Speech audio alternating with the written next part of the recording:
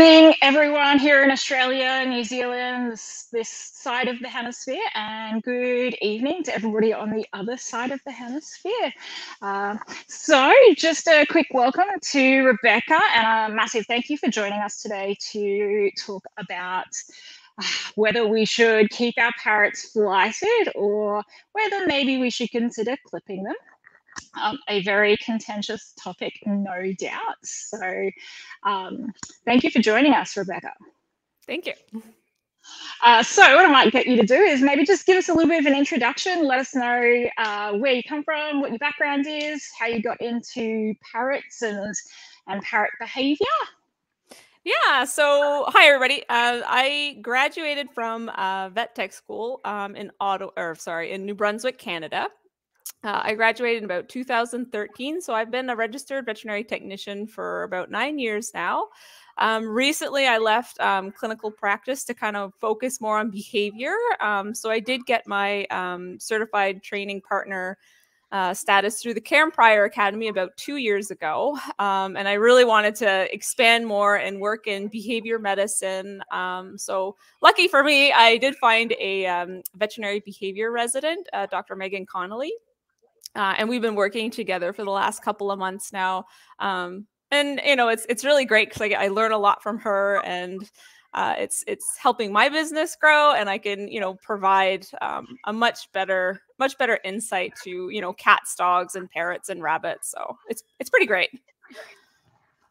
That's wonderful. And yeah, it's really great that you've been able to work with somebody with that kind of background and skill to help improve your own knowledge. And obviously, you know, it's also wonderful to work closely with a veterinarian on these kinds of issues, because there are lots of considerations when we're talking about behavior, and it's not just behavior, it's all of the other little bits of the animal that we need to consider as well, including medical and health. So that's fantastic. Cool. And so Rebecca's business is Around the Flock Companion Animal Training. So that's her website just down there on the ticker at the moment, if you want to go and check her out. So Rebecca, you work obviously local to yourself, and you do online stuff as well?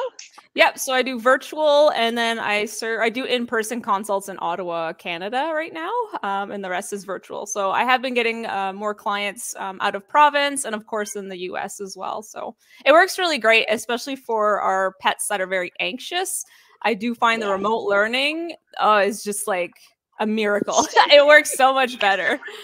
I still work really hard to convince people to do it, but I'm like, no, you have to understand, like, this is so, like, not being right there can be really helpful because your bird behaves more normally, or, you know, they're not, like, it depends. Some birds are so overly friendly that, like, they kind of attach themselves to me the moment I walk in the door, and other birds are nervous and don't want to come anywhere near me and don't behave normally. And there are so many other benefits to the virtual training. I actually wrote a blog about it because I was like, people need to know why this is so good. So, yeah, it's really great. And sometimes too, what I notice is if I'm there is I start kind of doing a demonstration of the training and behavior modification, and then the pet doesn't want to work for their person anymore. They'd rather work for me. So there's a bit of a conflict there. Yes. Yeah, exactly. Yeah, and I guess the thing is that, you know, our job is really just to teach other people how to do it themselves. So that we can do online pretty easily, as well as in person. So don't be shy of virtual training, people. It's very handy. And I don't know if you do, but I record my sessions and then send it to the client afterwards as well, so they can just keep going back and rewatching things so that they can review what we've talked about as well. So yeah, no, that's really great. I tend to do a report, and I go over the exercises that we went over too. So it's another option to kind of go back over and review things. Cool. Yeah. Awesome. All right. So thank you again for joining us. It's Canada Day in Canada, and so Rebecca is joining us, even though she should probably be out doing fun things with her friends. But this is her passion, like me. So here we both are instead. So today's topic is flighted or clipped. We are going to dive a bit into this topic. We're going to talk about, you know, the considerations for, whether you should be keeping your birds flighted or clipped, go through, areas of recommendation that we can make to help you set your environment up so that you can safely keep flighted birds. We're going to talk about the ethics of clipping and whether it's ever okay or whether it's never okay.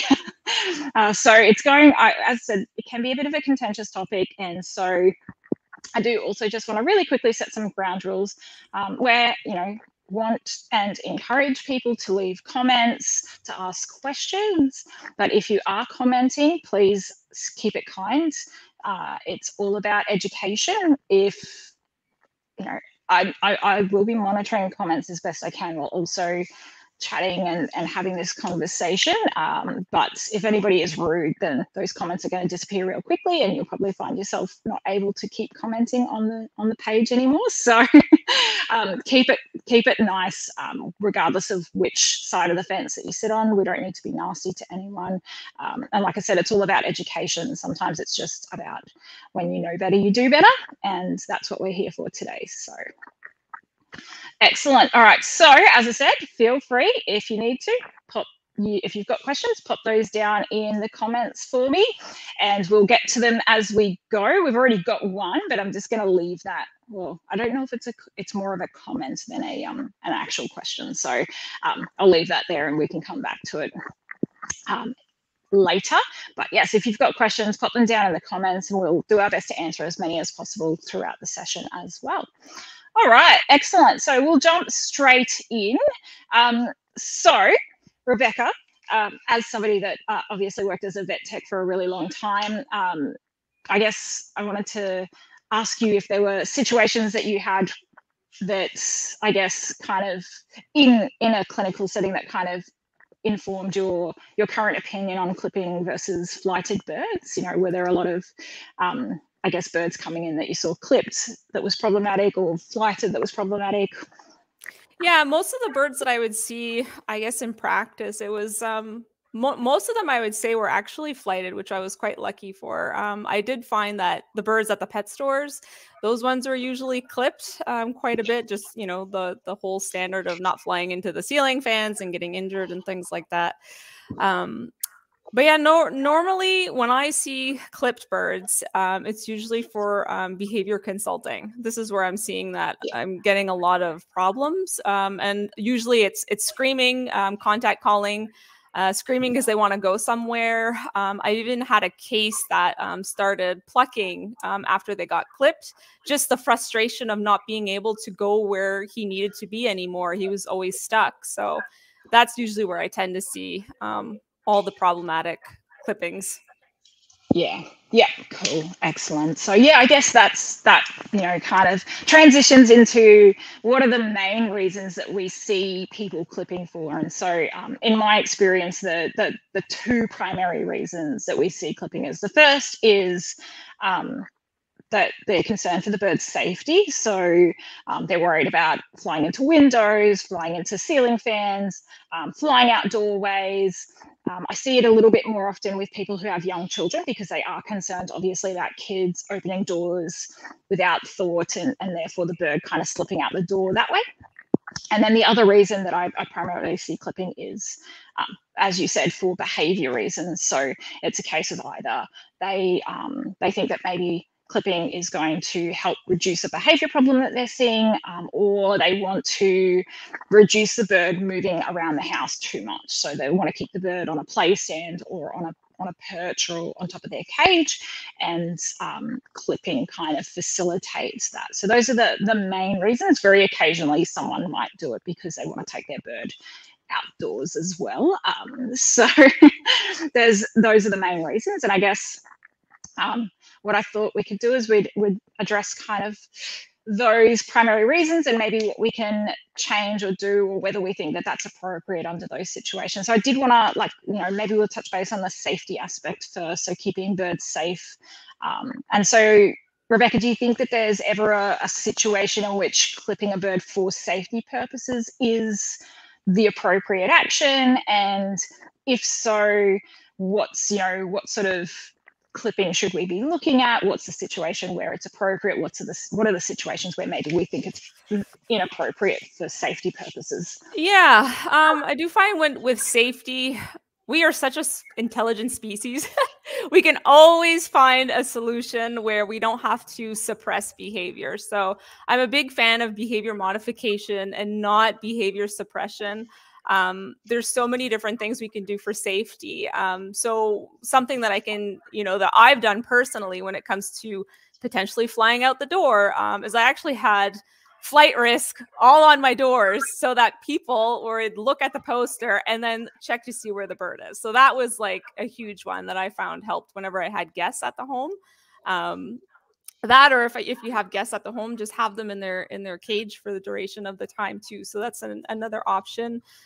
Something else too that I found to be very helpful is to have like an added screen to your door that you can just kind of walk through, and then it kind of shuts right behind you. So we have so many other options that aren't expensive. They don't have to be expensive. It could just be a piece of paper on your window to say like, hey, check for the bird before you go outside. So yeah, I think we've gone beyond clipping.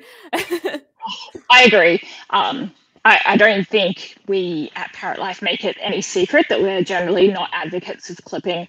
Obviously, later in the day, we'll have a quick chat about maybe some of the situations in which clipping is appropriate, but we're pretty big advocates for keeping birds flighted for a number of reasons, and we'll also touch base on why it's beneficial and why there's a lot of fallout. But yeah, absolutely. I mean, even so far as like realistically, you could build a very small airlock near your front door if you needed to, with cheap timber and some fly screen. So like I said, signs. I had a client who had flighted birds, and if she was turning the overhead fans on, or if she was letting the birds out, sorry, I should say, she would put paper signs on top of the fan switches, just quickly pop them on so that no one would turn the fans on while the birds were flighted in the house. So it is little things like that where you like just have a little sign that says don't open this door. If you've got kids, it's as simple as locking the doors with a key and then putting the key up out of their way so that they physically can't open the doors when we've got loose birds in the house. So and then having that conversation with them about why it's so important to be careful, but certainly taking those extra steps of like, let's just have things in place. Obviously, people worry about their birds running into windows. So on this topic, I have a whole aviary that's built into a courtyard of my house. So 3 walls of the aviary are windows that are internal to the house, and my bird never runs into those windows. She knows that they're there. We walked around, we tapped on them, she 100% is familiar with them and knows that they're there.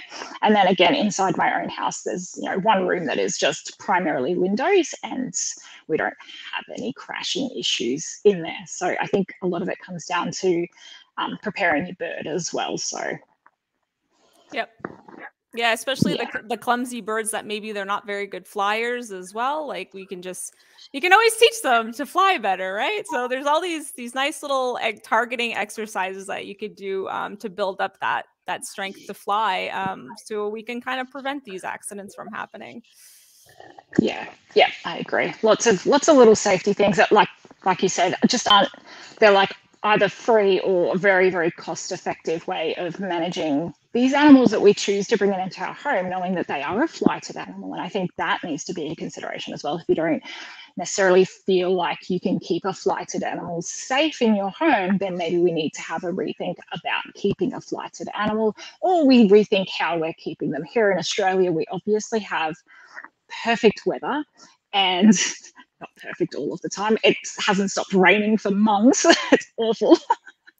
But we have the sort of weather that allows us to build outdoor aviaries and have our birds in those. So if we want to keep a flighted animal, but we're worried about keeping them safe inside the house, then there's no reason not to build them an aviary and have them living in an aviary, which for a lot of birds is actually a much better option because they're outside, sunlight, fresh air, space to fly, space to be a bird. So certainly I think that's also, sometimes we have to think, is what I want, what's best for the animal that I'm going to bring into my home. Yeah, awesome. Anything else to add to that one? For safety? Yeah. No, I think that's something else that I was thinking too. Especially, are we thinking about safety too? Like some of the birds may not really like to have another person in the room when you have like risk of bites and things like that. What first came to mind is actually when I saw it on one of your Facebook posts, actually, Lee, for the cat nets. I thought that would be such an awesome thing, because you can have that indoors. So that way you can let the bird out of the cage and have the cat nets to kind of have like that added protection, so you don't have to worry about them dive bombing anybody in the home. It's a good management strategy. I mean, we still want to work on, building a better relationship between, the targeted human, but I thought the cat nets would have been a great safety precaution there. Yeah, absolutely. And we actually did recommend those in one case where a bird was aggressing towards its owner, but under certain circumstances. And I think it was like, it wasn't my case, it was one of the other consultants. So I'm remembering just the information that she shared with me, but it was like when the TV was on and things like that, the bird got quite over aroused and they would end up flying at her to bite her. And so we were like, well, instead of keeping this bird kind of confined in a cage all of the time, when you're using your phone or whatever, let's set up this catnet aviary where the bird can still have lots of extra space. It was a relatively small bird, like a conure or something. And so that was a really good management option for that bird. Yeah. So excellent. So on this, we did have a couple of comments where I think maybe these kind of fall into this category. So I'll bring them up. So one of our Facebook group users has said that she, so this is Tanya, she's wanting to reclip hers as she lost a baby because she had him flighted. Sorry, Tanya, we can't answer the screaming question in this particular live. We would probably recommend doing a consultation to assist with the screaming behaviour.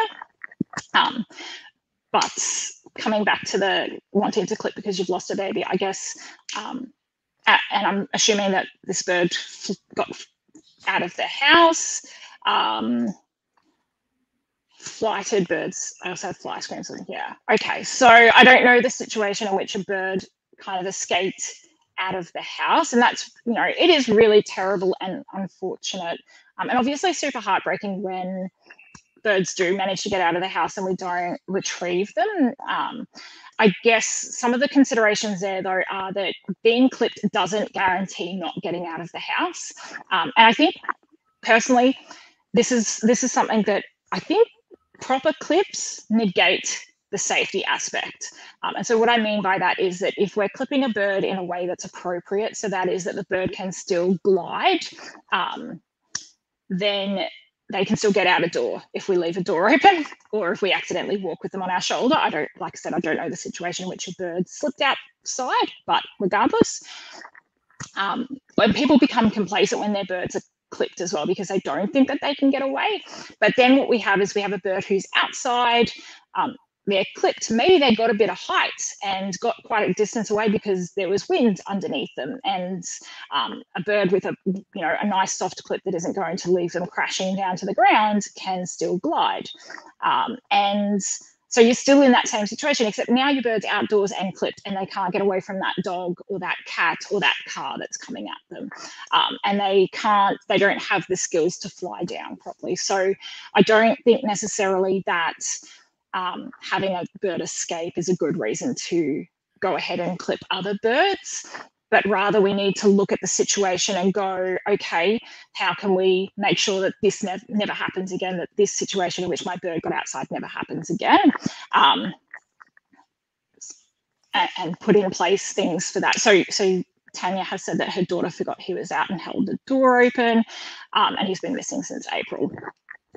So, that's one of those situations, like we said, where we talk about maybe we have the doors locked when the birds are loose in the house, or we have in place, if you need to go out of the house, you go via the laundry. So you go into the laundry, shut the internal door, use the external door to go out. Or we go into the garage, we shut the garage door, then we open the next garage door and we go outside. So we have in place, we just don't open external doors when the birds are loose in the house unless there's another door between us. So there are certainly, and I don't know how old your daughter is or whether she's old enough, I guess, obviously, to understand just not opening external doors, or if it's a case of we just need to lock those doors when the birds are loose in the house. But as I said, I don't think it's necessarily a reason to go ahead and clip the next birds. Rebecca, anything to add to that? Yeah, and definitely, like, it is definitely really hard to lose a bird, and I can only imagine the stress that I would go through if that ever happened. But we also have to look at benefit versus risk. I think we really need to kind of get that ratio where the risk of losing a bird is relatively small compared to the benefits of having them flighted. So many of our birds suffer from heart disease, like they're not getting as much exercise as they would, in their natural state. So I think, like, even just teaching some recall and things like that, which, I'm sure Lee or myself could happily teach you that, would help prevent kind of these escapes, or even a stationing behavior, things like that. So if you're going somewhere, you can ask your bird to station, and then you can leave through the door. Definitely reevaluate what happened last time and try to make modifications on that.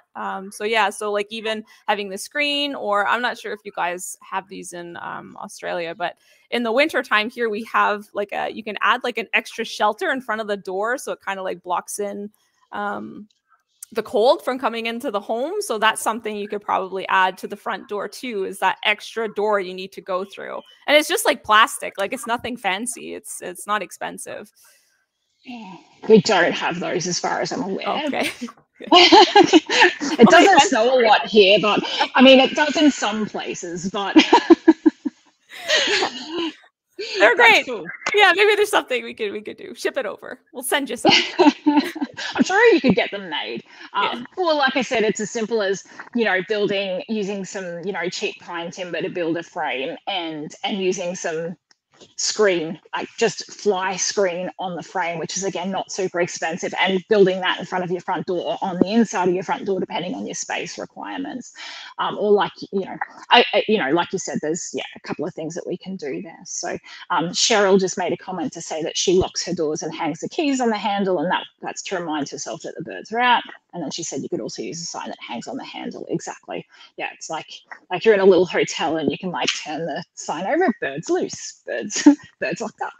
So that's a good idea. Like I said, we are really smart, humans. We're smart animals, and we can certainly come up with lots of solutions to make this as safe as possible. So, and like you said, it's also that risk versus benefits weighing up, and we'll talk about the benefits of obviously flighted birds today as well. Yeah. So it sounds like it was just a combination of unfortunate circumstances that led to that, and I guess that's it. Exactly, the risks are pretty low because the likelihood of those things lining up again is pretty low. And again, realistically, even a clipped bird could have gotten out that door, but then we've got a bird outdoors that just has absolutely no flight skills and no muscle tone and no way to get off the ground if they end up on the ground, and they can end up much further away than you expect them to. So awesome. Any other questions on the safety side of things? If you've got them, pop them down there now. But otherwise, what we might do is move into the behavior area. So the is there ever a time, is there ever an appropriate reason for, from the behavioral side of things, when we're working with, birds maybe who are displaying some serious aggression issues, where we might consider clipping as an option? And then, I guess what are, again, the benefits versus the risks of that setup as well. Rebecca, did you want to?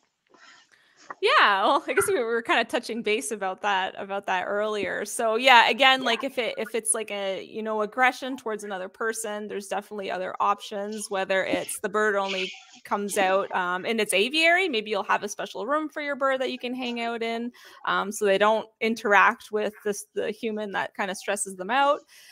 We can always add the cat nets. That's always like a great option. Any type of netting, really, especially depending on how your house is built too. You can kind of put them on the entryways so that your bird has a nice big space and doesn't have to interact with the person. Again, these are just management. We still kind of want to work on counter conditioning the bird's response to the person. And I think too, like, even when we have, like, if we're worried about like cats and dogs in the home and the birds are clipped, that also kind of removes their opportunity to escape if ever there's an altercation. Not that I ever recommend kind of keeping them together, but yeah, there's things like that.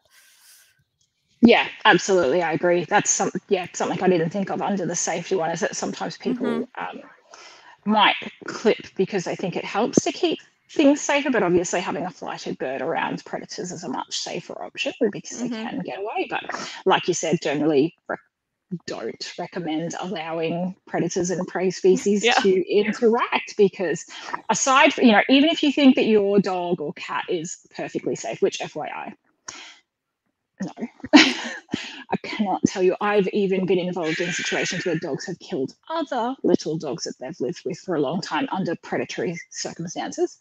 So I can promise you that your dog and cat aren't perfectly safe with your bird, regardless of how well they've gotten along. But let's say that they are. Your bird is now desensitized to cats and dogs. And if they do get outside, where they're less likely to fly away from that very unfriendly dog that's now approaching them because they've landed in that dog's yard or something along those lines. So there are other reasons to also keep your bird from, spending too much time with dogs and cats, but that's probably a different topic altogether. So from a behavior modification perspective, I guess there's, again, you have to weigh up the risks versus the benefits. From a risks perspective, the risks of clipping are that, you end up with a bird who develops other behavior problems. So, I see people that might clip their bird because the bird flies around the house and lands on them all day, and they don't want the bird to be on them all day. They'd rather the bird stay on their play stands or their cages, or they've got an issue where the bird sometimes flies and tries to attack somebody in the house. And what happens is they clip, and then they end up developing a different problem. So then we've got a bird who is instead sitting on their cage and screaming all day because they don't have anything better to do. And sitting on top of your cage all day is super boring when you're a highly intelligent social species.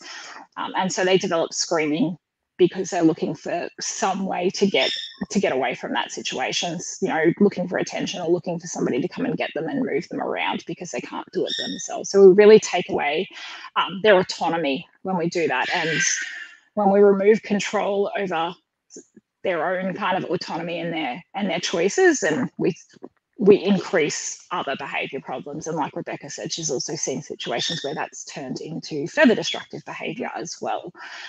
So the risks of clipping to try and modify behavior are that we end up with other problem behaviors popping up more often than not. And, I find it's very much a Band-Aid solution once the bird starts, either comes up with a different way to kind of achieve the same results, or they start to regrow their feathers back, the behavior resumes immediately. So really what we're doing is shutting the bird down, essentially. Any thoughts on that, Rebecca? Yeah, I'm just trying to think. I think the shutdown is quite important because I did have some cases where the veterinarian was recommending clipping due to aggression. So when the bird was fully flighted, he was more likely to bite. But then when he got clipped, this is when the biting stopped and he was more willing to step up and all that stuff. But the issue is it's not the bird hasn't really changed his perception of, you know, why he's trying to attack. If anything, it just shuts down he's just in shutdown. So it's like a state of learned helplessness where they understand that no matter what they do, they're not going to be able to escape the situation or control the situation. So they just stop behaving. They stop expressing behavior. So I do see that with clipped birds. They just kind of give up. Yeah, I've seen that also. It's really sad. And I guess there's this misconception that those birds are just more relaxed because they're not doing anything. But actually what we're seeing is like this, state of shutdown, this learned helplessness that's developed because, like I said, they've just kind of lost all control over their own environment and their own outcomes. And it can lead to some, like, essentially, you know, a depression type state for our parrots. So and that's not why we have parrots in our homes. We don't want depressed animals. So it certainly needs to be like a really big consideration. I also feel like it drives, I guess, some codependency as well, because the bird becomes so reliant on the humans to do anything, to get anywhere, to get anything done. And that kind of dysfunctional relationship also drives a lot of problem behavior in my experience as well. So I see a lot of dysfunctional human parrot relationships, flighted and clipped, and it's a really big driver behind problem behaviors that I see: screaming, feather destructive behavior, biting. We don't want dysfunctional relationships. We want independent birds who can do their own thing and get around and make their own choices. So, and it just means that we have to put the work into the training with them, and also to have in place things that, you know, we can utilize to manage the environment and the situation as well. Mm-hmm.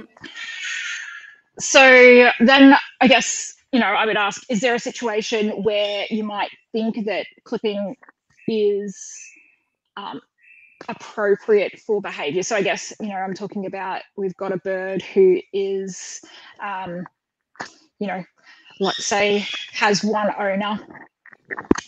So one person taking care of this bird, and the bird is flying and biting this person in the face. And I guess, you know, the options are we rehome, you know, which might help resolve the issue, but it might not. We might just end up passing, obviously, this problem onto a different situation, or, you know, obviously the potential for euthanasia.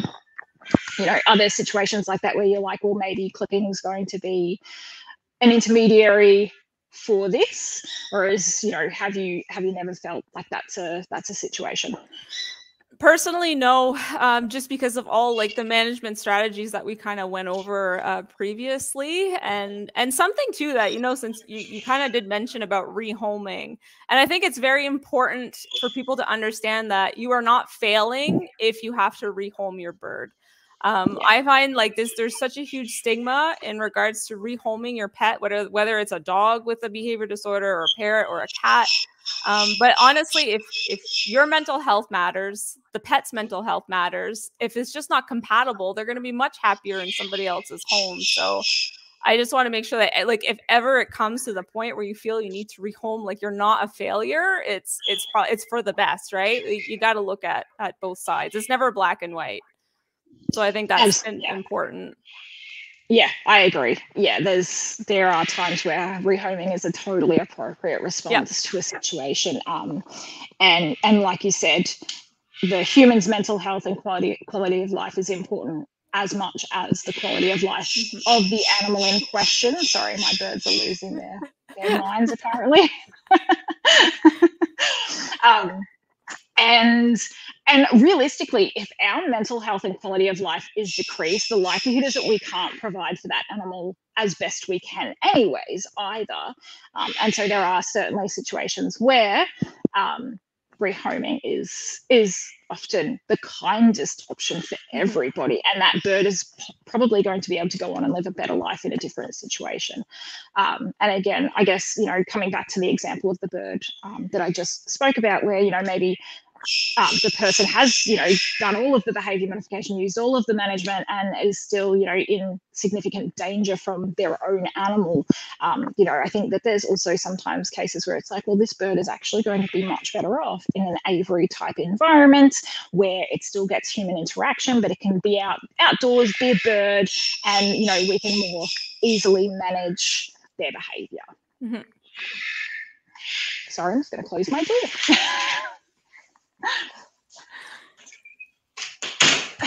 There we go. I have opinions about something. Yeah. So yeah, rehoming's another contentious topic. But I'm, you know, certainly on the same page as you there that obviously we don't want to get animals and just, you know, willy-nilly rehome them. But if you've truly, you know, put in everything that you can and you've worked with professionals and you or the bird or both of you are not living to, you know, your best lives, and there's no shame in doing that. Nope, not at all. Yeah. Excellent. All right. Well, do you want to, so we obviously spoke a little bit about earlier before we got on that there are some situations where clipping might be appropriate. From a vet tech perspective, someone that's worked in clinical settings, what kind of situations would you consider appropriate for clipping?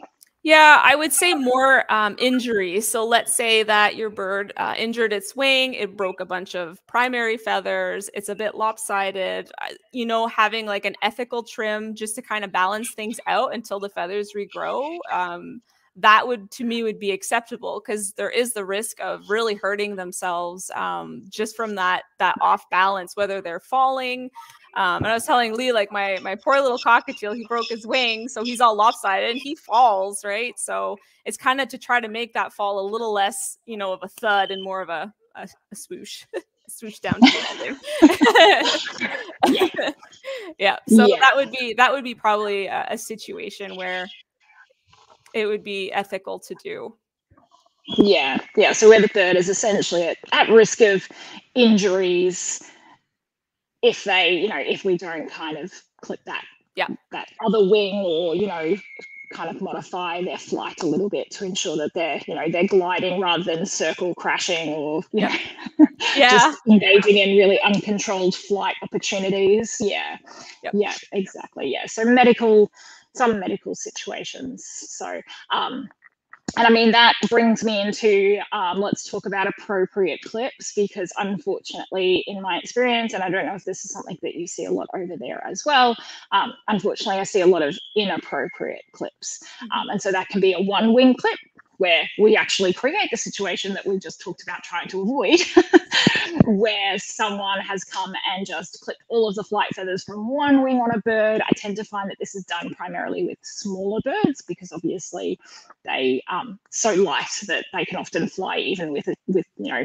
some clipping done. So or I see clips where the bird is had all of their primary feathers trimmed back really high, and in some cases I see birds that have been clipped both primary and secondary feathers all of the way back, and so obviously these aren't appropriate clips. These are very inappropriate clips, and there are reasons for that, but Rebecca, what would you recommend regarding clipping and talking to your vet about clipping, you know, having that conversation? What sort of things should people be asking for?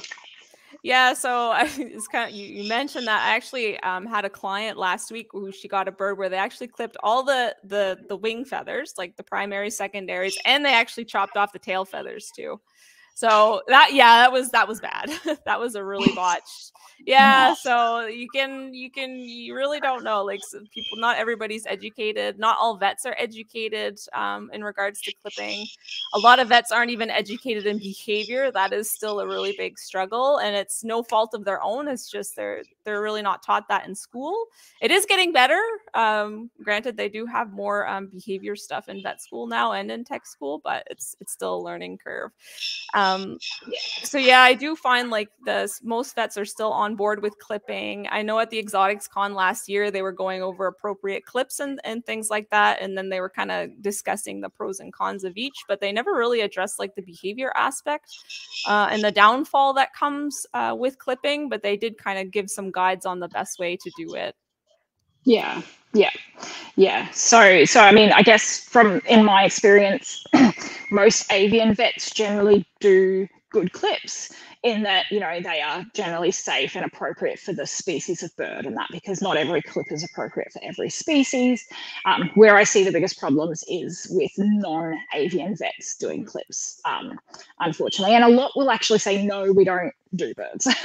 But then there's that one vet who's like, yeah, no worries, I can clip your bird. And unfortunately, then what I see is like these really, really heavy clips, or one-sided clips. What I would recommend is absolutely never, ever, ever, ever, ever letting anyone that isn't a vet clip your birds. No groomers, no trainers, which I've seen as well. I went out to a client who had already had somebody out to help her with the bird, and that person had basically walked in and clipped one wing for that bird. So please don't let trainers, groomers, pet stores clip your bird's wings, because unfortunately this is where we see this is where I personally see the biggest issues with clips, is that they're mostly inappropriate in those situations. And there is, you know, aside from the potential mental, emotional fallout of clipping, there are also physical issues that can occur if a bird is clipped inappropriately. So something that most people probably don't realize is that when birds are molting their primary feathers, the rest of the feathers provide support for that new feather as it comes in as a blood feather. So they're there, and it's less likely to get knocked and broken. When you clip the sort of clips that we're talking about, especially these really, really inappropriate ones where all of the primaries are gone, even just the primaries, when those new blood feathers do start to come through, we commonly see birds that are falling because they have no gliding and no flight. They fall, they knock the blood feather, it breaks, that causes pain.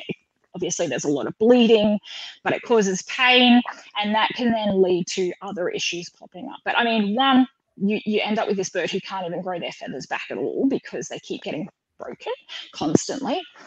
But then that can also spiral into other issues related to like to pain and things like that. So I'm going to show a photo, and if you're on our Facebook page, you may or may not have seen some of these photos previously.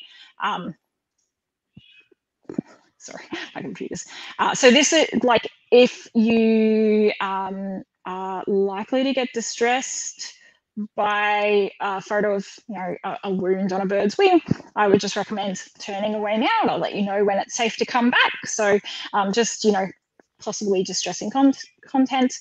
So this is the sort of thing that we can sometimes see occur when a bird, so this is a relatively extreme case, but this is the sort of thing that we see occur when birds have a too heavy a clip. So this bird was clipped by the pet store that he was purchased from, and he was clipped back so far that the feathers just couldn't grow back. Every time he'd get a blood feather, it would get broken, getting knocked on the cage.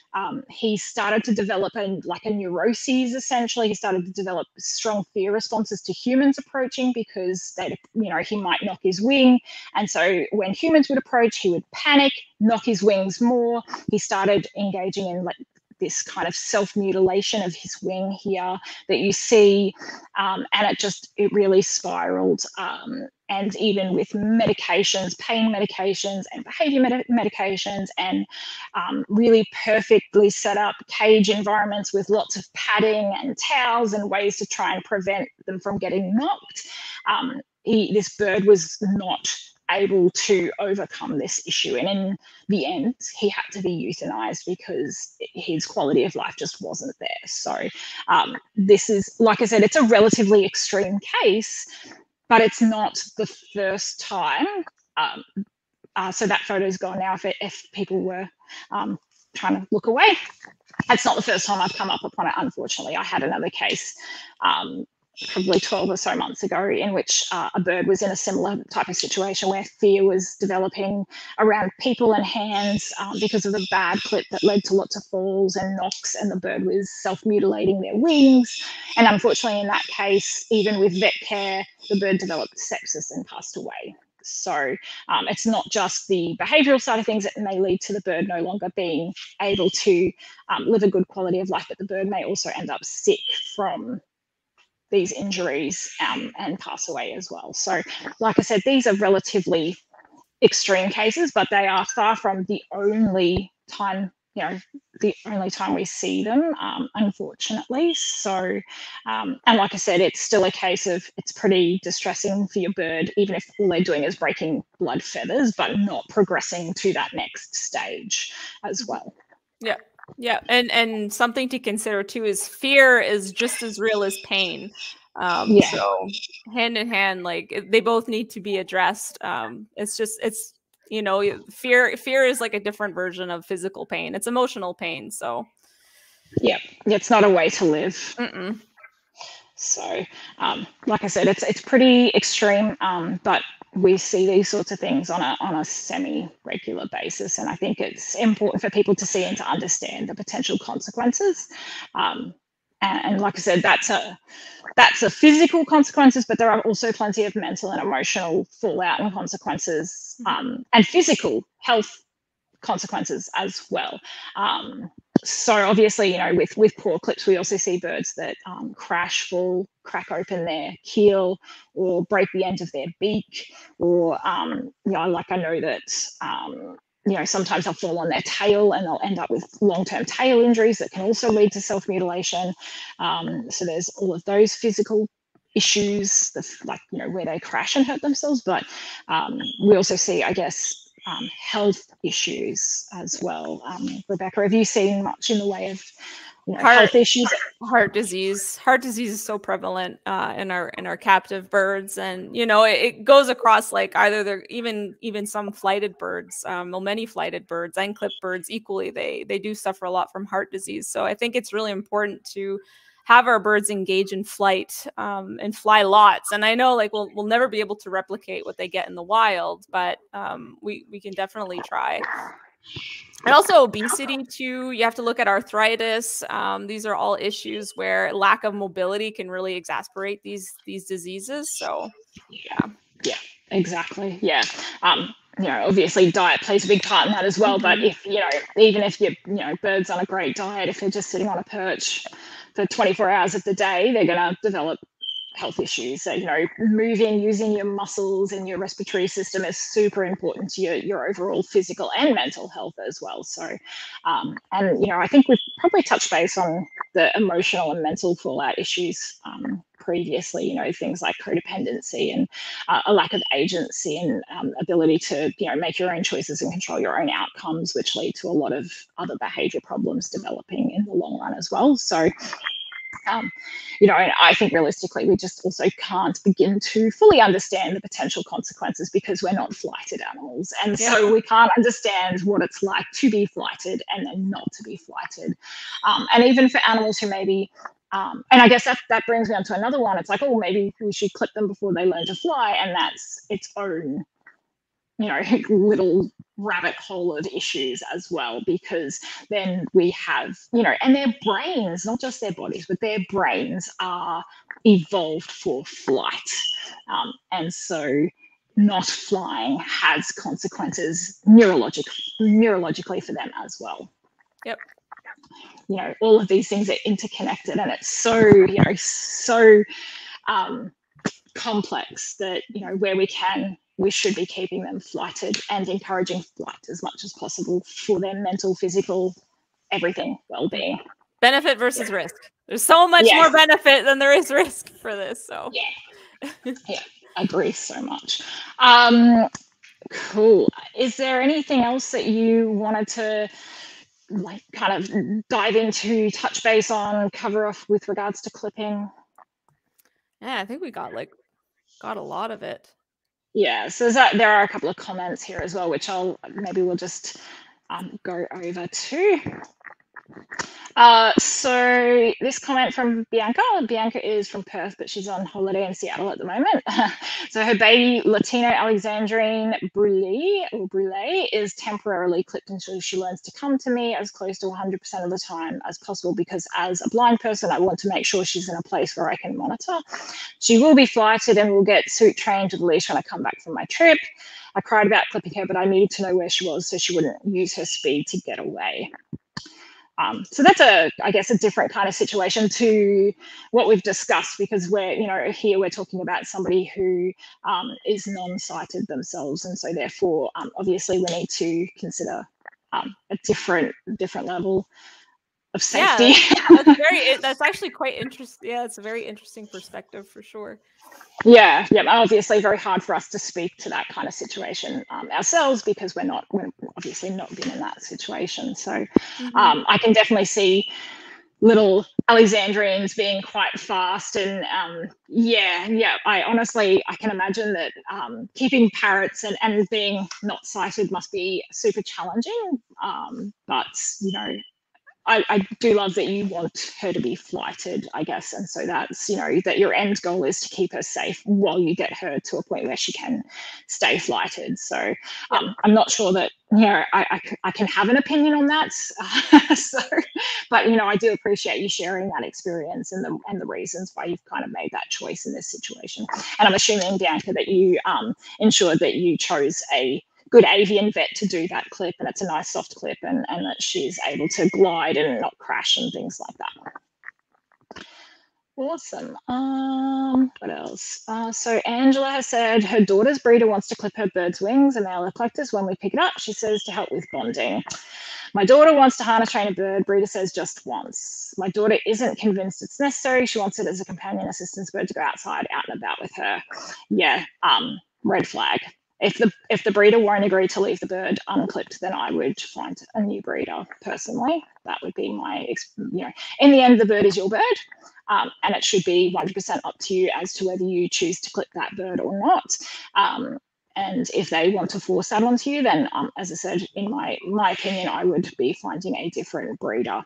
Because it's not necessary, and the bonding thing is just a load of, I won't say it, rude word. Yeah, that's what I was going to say. You'll still be able to have a nice bond with your bird, even flighted. That doesn't. Yeah. If anything, like I said, like learned helplessness, right? Like they have nothing. They're solely reliant on you, like the whole time, right? When they're clipped. So yeah, that's more likely to drive that codependent, dysfunctional relationship that we've already talked about, and the problems that come with that as well. And yeah, there's just none of my birds have been clipped. Actually, sorry, that was a lie. My female Eki did come to me clipped under a similar circumstance. I wasn't actually aware she would be when she came to me. It was a pretty soft clip. I wouldn't have allowed it now if I was in that same situation again. But my other birds have all come to me fully flighted, and I have not had any issues bonding with them. It's a very old school kind of old wives' tales sort of situation to say that you need to clip a bird to bond with them. It's just not true. You'll really appreciate having a bird that can play independently. Trust me. So absolutely, yeah, exactly. It's nice and cute at first, and they're always like in your face and want to be with you, but it gets old. Trust me, it gets old, and when they need your attention, and when they need your attention all the time, you're like, oh my god, I just want to watch TV, or I just want to leave the house, and you can't. So yeah, definitely nurture that independence. It's so important. Yeah, and that's it. Have a healthy, again, the whole bonding thing, it's more about codependency. It's not that you will have a better bond with your bird, because also, that's, anyways, but that essentially what they're relying on is creating a codependent bird, which it becomes problematic when that bird does become flighted later down the track, because now they won't leave you alone because they've not learnt to leave you alone. And then we get screaming. So yeah. And baby Eckies are like screamers anyways. Baby Eckies, I cannot tell you how many inquiries I get about my 7-month-old Eckie keeps making this terrible screaming sound. I'm like, yep. Oh dear. So yeah, as I said, please either, really put your foot down on that, and if they won't agree to it, then I would strongly recommend that you just find a different breeder. And Angela, I know Angela, her and her daughter are coming to some of my workshops at the moment. I'm more than happy to make recommendations for good breeders if that's what you need as well. So let me know. Awesome. What else? Someone had basically said, so one of the Tanya who we were talking to earlier, she said, on the clipping side, my galah was clipped 2 years ago by the breeder. His feathers grew back, bar the 2 middle ones in wing. Is that how they grow back, or do you think the breeder cut too short? Sometimes they can take a while to molt out and regrow all of their feathers, especially captive parrots, because they're often living indoors and not getting natural sunlight and things like that. And I find that it can actually take 2 or 3 years for them to go through a full molt and to get back. So I wouldn't necessarily say that those ones aren't going to molt out and grow back at this stage, because generally you can't clip back too far. The time that you would see follicle damage is if the wing feather has been pulled out, like physically actually been pulled out of the follicle. Clipping itself shouldn't damage the follicle. So not sure, but it may still just be slow growth. So, and then Bianca did come back and say, she has amazing avian vet. Also, the biggest challenge with keeping parrots without sight is not being able to read body language. But on the other hand, it teaches them to be vocal and find ways to communicate without visuals. She can be strange with people looking at her because it's not usual for her. Yeah, actually, that's something I wouldn't have thought of. Like, yeah, your birds might all be a bit like, I guess, put off if people stare at them. So I guess something to think about socializing them to when they're young, so that they are used to that sort of thing. If you're, if you're having them, obviously, and you want to take them out and about with you on a harness, it's probably a good idea to socialize them to people staring at them or looking at them, because you get a lot of attention when you go out with a bird on a harness, I can tell you. Yeah, too much attention. Yeah. Sometimes you just want to go for a walk, Oh my God, yeah. If I take my green wing macaw to the markets, and I just want to get a coffee, it's going to take me an hour to get from the gate to where the coffee is. Every time. And then Cheryl asked, could that create separation anxiety? I'm assuming that's in relation to the clipping the young birds before they go to their new homes for bonding. And yes, absolutely, because your bird becomes so codependent on you to get around and to do things, that it can create, that codependency can lead to, separation distress or separation anxiety in the bird. On that topic, actually, I guess that's the thing that, like, for me, if you have a bird that can't fly for some reason, then we should be making our homes as accessible as possible for them. So that is, we have ropes from their cage to play stands to other play stands. They have ways to climb down to get onto the floor if it's safe for them to do so, obviously, within reason. And so, we should be making our homes accessible if we have birds that can't fly, so that they have that same, at least some autonomy and agency within their life, because it's so important to them. And that kind of makes clipping them redundant for some people. If you're clipping your bird because you want it to stay on its cage or on its play stand, then that's, realistically what we should be doing is then making that our home is accessible as possible for them. So it makes it redundant. You may as well keep them flighted and instead use your powers of cognition to teach them to hang out on their play stand and to train them, because we have that ability. They are very trainable. They are incredibly intelligent, and we can absolutely teach them to hang out on play stands and stations and to not, fly around the house after us all of the time. That's where people like Rebecca and I come in, because we can help you with that. Big fan of carbo nets. Oh, yes. Actually, I was just looking at the one I bought 2 weeks ago for my green wing, and she's already chewed through one of the corners. I'm like, this is so expensive. The things we do for them. Yep. Awesome. So I think that's all of the comments and questions we've had. So any final closing thoughts, Rebecca? Any final things you wanted to say? There's always an alternative option. Sorry, it's getting late. It's like I need to go to bed now. I'm like, it's yes, there's always an alternative option to clipping, especially if we're trying to solve a behavior problem or the myths of making them more dependent on us, which we don't really want. We really want independence. You can always have a good bond with your bird, regardless if they're clipped or not, and them starting to behave better after a clip is usually a sign of learned helplessness. Like I can't imagine that a bird that was attacking now is not attacking, and being cooperative with you. It's a state of learned helplessness. So something to keep in the back of your mind. Yeah, absolutely. It's that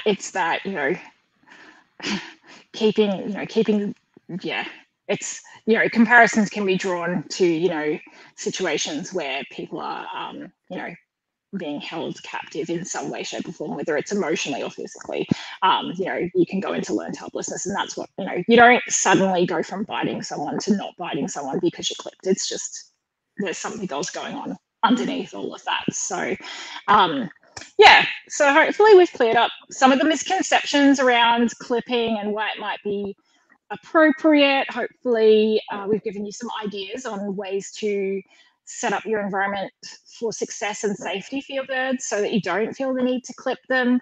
And again, I just really want to stress the importance of reaching out for assistance, either from ourselves or from Rebecca. If you are in a situation where you're like, well, I don't understand how I can overcome this without clipping my bird. We're professionals. This is our area of expertise. We want to help you.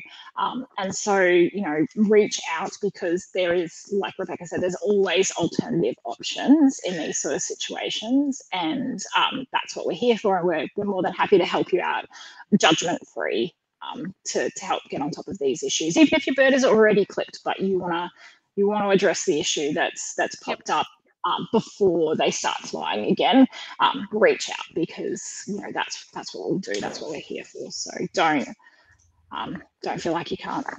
Awesome. Excellent. That's it. Thank you so much for joining us, Rebecca. Thank you. Super appreciative of you taking some time out of your day to come and chat about this topic. And I'm sure that we'll probably get you back on at another stage to talk about something else. So yeah, it was fun. I feel like we've probably touched really with gently on a few other topics that are probably worth talking about in more detail as well. So I'm sure we can come back at a later stage and have another chat about those things too. Yeah, no, this was great. For our first time me doing a live, I'm like, I'm not sure how this is gonna go out. That's what everybody says. It's awesome, because I think I've helped a few people do their first ever live now. So yeah, I'm like, I don't know. We'll see. But it's good. I liked it. It was fun. Yeah, awesome. All right. Well, thanks everybody who joined along at home and sent in questions and comments. We really appreciate it, and we also really appreciate that everybody, kept it nice and civil, and were willing to open up in about their own struggles with their birds, and really brave sharing from some of our attendees today as well, because it can be hard sometimes to open up about our own situations. So thank you very much for opening up, and I hope that we gave you some ideas to move forward with your own birds. That's it for today.